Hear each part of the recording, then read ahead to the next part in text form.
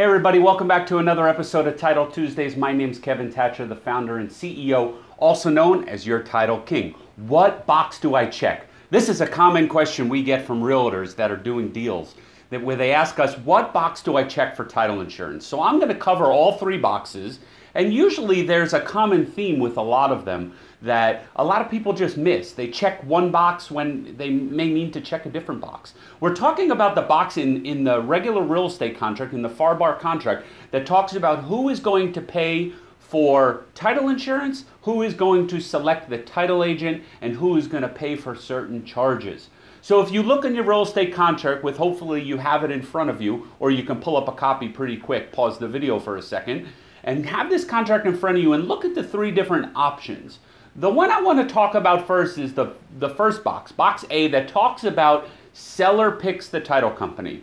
Typically, anywhere north of Broward County, the seller usually selects the title company in the rest of the state. And there are many reasons for that. But if you know the seller is picking the title company and the seller is paying for the owner's title insurance policy, you would want to check box A. Now, if you're a real estate investor, you need to be careful if you're wholesaling properties or you're doing an assignment, a contract, to make sure whatever box is checked on the first contract is then checked on the second contract to make sure you're not getting double hit for closing costs. So make sure you're not paying for closing costs as the buyer, and then when you're selling, you're paying for closing costs as a seller, and then you get double hit. So the first box is the seller's going to pick the title company. A lot of times in short sales or REO properties, you're going to see this box checked where the seller pays for title insurance and they're going to rightfully select the title agent that's going to handle the closing.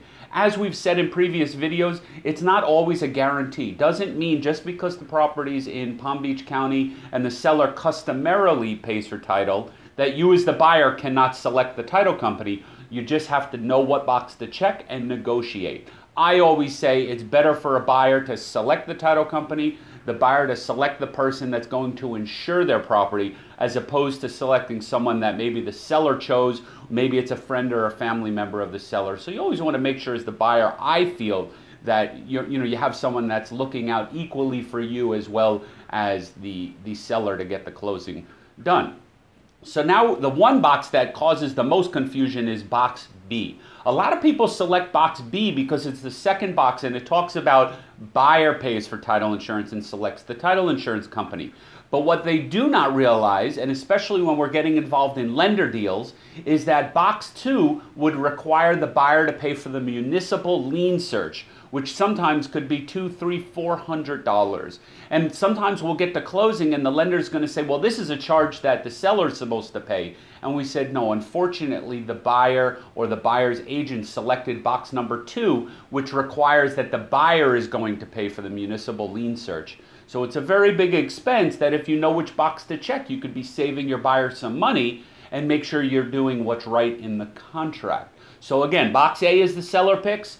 Box B is going to be the buyer picks the title company, the buyer pays for title insurance, and the buyer will pay for the municipal lien search. Then we go to box C, and this is the one that is pretty self-explanatory, where it's called the Broward Miami-Dade Regional Provisional. And I always tell people, if you're in Broward or Miami, if there's a regional provisional specific to the two counties that you're doing real estate in, you should probably check that box. That's your safest bet. What does that mean? So the box basically means that the buyer is going to pick the title company, the buyer is going to pay for title insurance, which is customary in Broward County. Doesn't always have to be, but it's customary. But the seller would pay for the title search and the seller would pay for the municipal lien search, which could save that buyer a few $100s.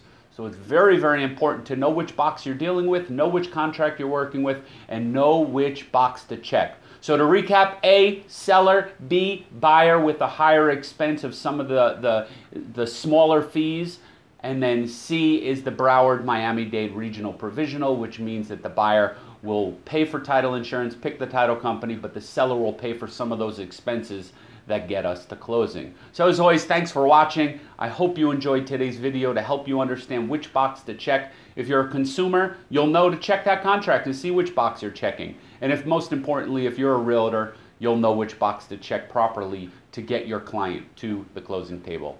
So thanks for watching. Don't forget to subscribe below. Give us a thumbs up. Let us know you watched the video. Maybe another idea of a future video that we can do to help take your business to the next level. As always, Kevin Tacher, the owner of Independence Title, and I look forward to seeing you at the closing table.